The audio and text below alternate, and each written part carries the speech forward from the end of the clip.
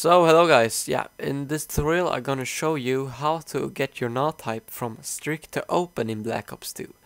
This will only work for the PC, I'm afraid, but this will most likely work for your PC.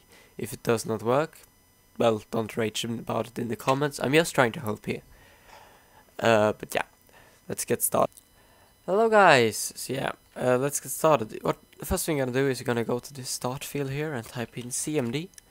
Press enter and you will open up a commando window. In here you're gonna type in ipconfig. There we go. And you're gonna you can have this window open because we're gonna use it later. But the first thing you're gonna do is find your default gateway. You're gonna take those numbers, remember them. It's not that hard. Go to your web browser. Doesn't matter which one. Go to 192.168.1.1. In here you're gonna need to log into your router. The default login credential is administrator, and then nothing. So you could try that. It could also be admin, just admin. But if you have a password on it, you might need to ask the one in charge of the router or call the support for your router and try to get them to give you your password again. Or you could actually reset your router and this will actually put the username to administrator and the password to nothing. Should do. So now we're gonna log in. Let's see if I remember this. I think I wrote wrong actually, but we're gonna see. No, perfect. When you get in here, every router looks really the same. But as you can see, I have the firewall disabled. This is something you could do. Now I don't really care about the firewall. I have my Windows firewall disabled as well. But what you're gonna find is the UPnP, and it's gonna be enabled. So you're gonna find a way where you can enable it. As you can see, I have it ticked here. I have pressed apply, and UPnP is enabled. Okay, good. Next thing, you're gonna open up just a folder. So you can get this bar right here.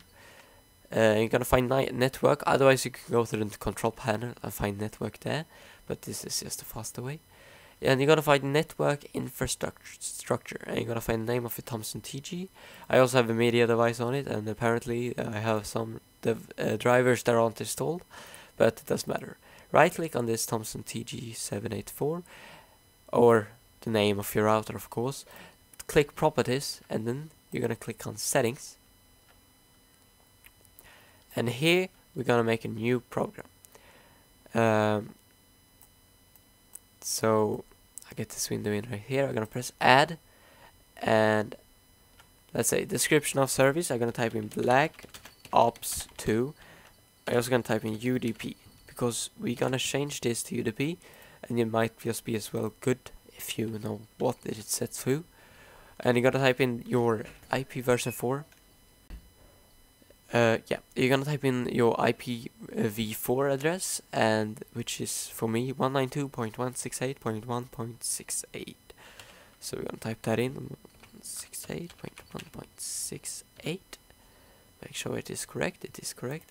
Now you're gonna type in the port, which is 3074 for both external and internal.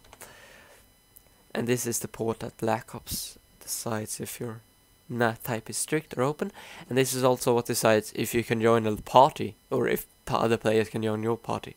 Because me and my friends, no one of us had NAT type to open, and no one could join our lobby. No one can join the other guy's lobby. So yeah, we have to fix that. And this fix worked for all my friends, and I've also seen other guys that have worked for. So now you can close this down, you can close everything down really, and get started in playing Black Ops 2. We're gonna go in and see if the NAT type is open. And there you go. As you can see, my NAT type is now open. That's really all you gotta do.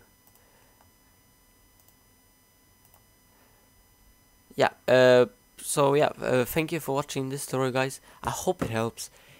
Also, you might need to consider using a static IP You could Google that. I think I have a tutorial also somewhere. I'm gonna link that in the description if I have. But yeah, if this doesn't work for you, then I'm sorry, I can't do anything else for you really. But also you could try turning off your Windows firewall. Also, if you have a firewall in your antivirus, you need to turn that off or make an exclusion for those ports plus the program itself. So yeah, thank you for watching this tutorial guys, and see ya.